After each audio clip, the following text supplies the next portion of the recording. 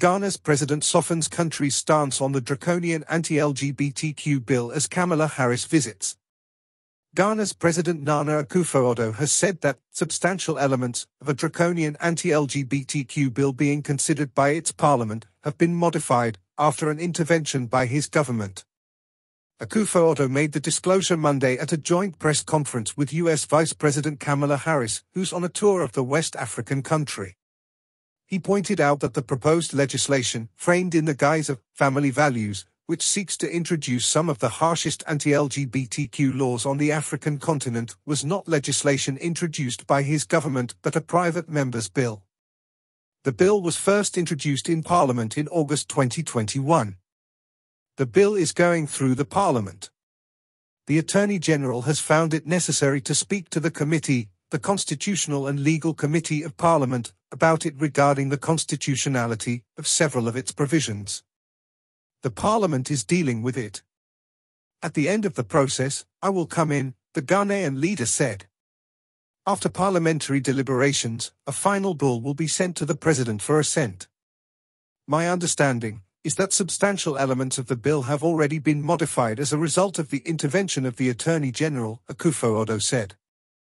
In suggesting that the bill may end up being watered down in the amendment process, Akufo-Addo added that he was convinced the Parliament will consider the sensitivity of the bill to human rights issues as well as the feelings of the Ghanaian population and come out with a responsible response. Anti-gay bill still rigid and tough.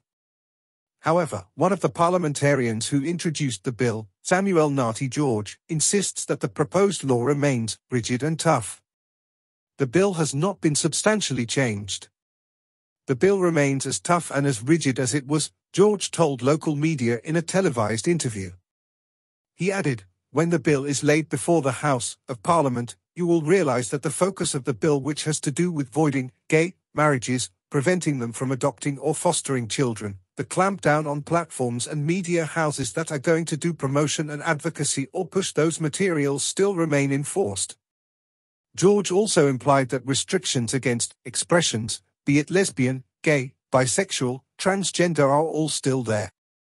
So when he, Akufo-Addo, says the bill has been watered down, he doesn't know what he is talking about. The proposed AW would see LGBTQ Ghanaians face jail time, or be forced into so-called conversion therapy, a widely discredited practice debunked by much of the international medical and psychiatric communities. Under the bill, advocates of the LGBTQ community would face up to a decade in prison, public displays of same-sex affection or cross-dressing could lead to a fine or jail time, and certain types of medical support would be made illegal. The new law would also make the distribution of material deemed pro-LGBTQ by news organizations or websites illegal. It calls on Ghanaians to report those they suspect of being from the LGBTQ community. Harris, the U.S. Vice President, said at the press conference she felt very strongly about supporting the freedom and equality of the LGBTQ community. This is an issue that we consider to be a human rights issue, and that will not change, she said. Ghana not pressured. Ghana's Information Minister, Kojo Apong Nkrumah, also told CNN on Tuesday that the outcome of the parliamentary debate on the bill may differ from its original provisions. The bill is now in an enactment process. What will come out in enactment when 275 members get on the floor and start dealing with it clause by clause and voting clause by clause, may end up being different from what was proposed. You propose a bill and Parliament can tweak it and make it harsher or less harsh. It is in the hands of Parliament now, Nkrumah said. The minister also insisted, however, that the Ghanaian government was not under pressure to relax existing legislation on homosexuality. We are not pressured in any way to focus on things that are not essentially within our main priorities.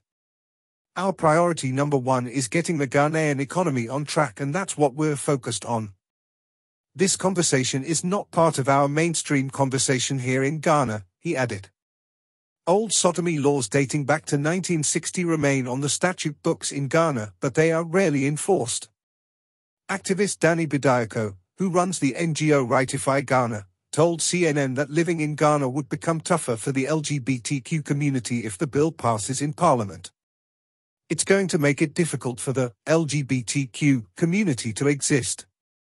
They are just trying to erase the community through this bill, so it will definitely lead to an increase in attacks, said Bujaria, who added that his organization had documented 27 cases of violent attacks targeted toward the LGBTQ community in the country this year.